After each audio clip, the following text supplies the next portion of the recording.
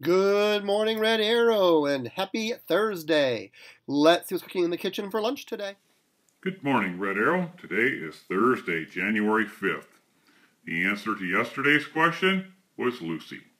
Now, who knows who I am and who my best friend is? I have a clue. Look below. Today's lunch looks more like breakfast. We're having an omelet and a bagel or a glazed French toast with sausage patties, hash brown sticks, a tossed garden salad, and 100% sunshine orange juice, bananas, and a choice of white or chocolate milk. The answer to who I am and who my best friend is tomorrow. Talk to you tomorrow. Be kind. Today is January 5th, and Jose Martinez is celebrating his birthday. Happy birthday, Jose, and don't forget to stop by the office for your birthday pencil.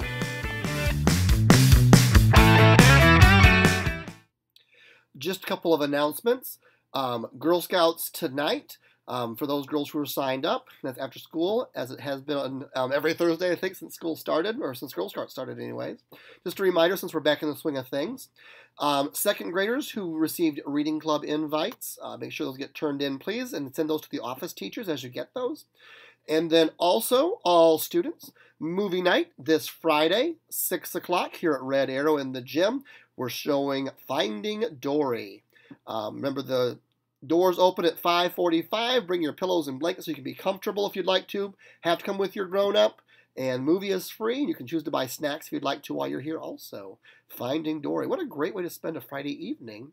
Especially if it's supposed to be cold and snowy. I don't know if it is yet or not, but if it's supposed to be, you could be warm and toasty in our gym, at least for a couple of hours. Those are all of my announcements.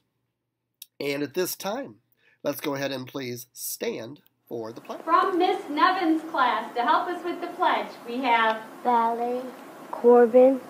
I pledge allegiance to the flag of the United States of America and to the republic for which it stands, one nation, under God, indivisible, with liberty and justice for all.